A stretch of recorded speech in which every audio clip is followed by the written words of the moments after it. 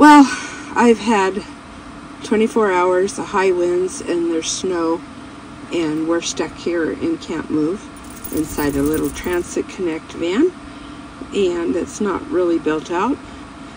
And we're gonna try to make some brownie cookies or something. I don't know. I don't have vegetable oil, but I have olive oil, I have an egg, I have water, and I have fudge brownie mix. Let's see what we can come up with.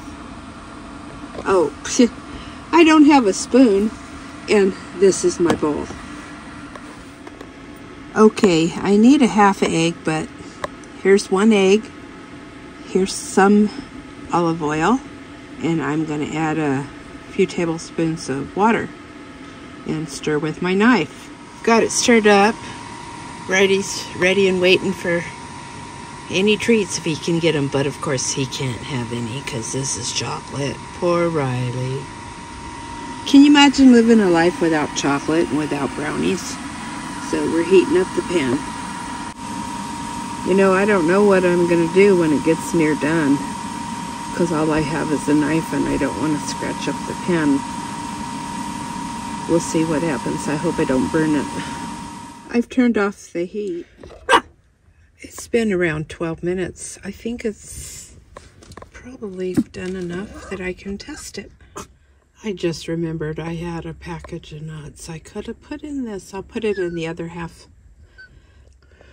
Well, I should have used a half an egg. More egg makes it more cake-like, so it's kind of a cross between a little bit chewy and a little bit cake-like.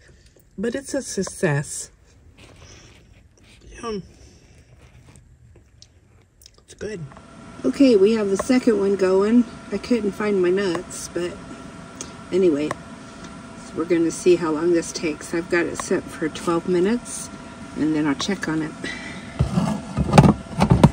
I have to keep adjusting that and turn it off a little bit in between so it can bake, so it doesn't burn the bottom.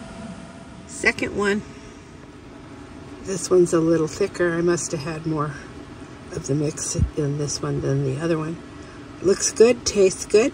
You ought to try it. It took about 12 minutes cooking in my skillet. I know it's brownies, but they're cake-like brownies, and I thought I'd try it with some organic raspberry spread.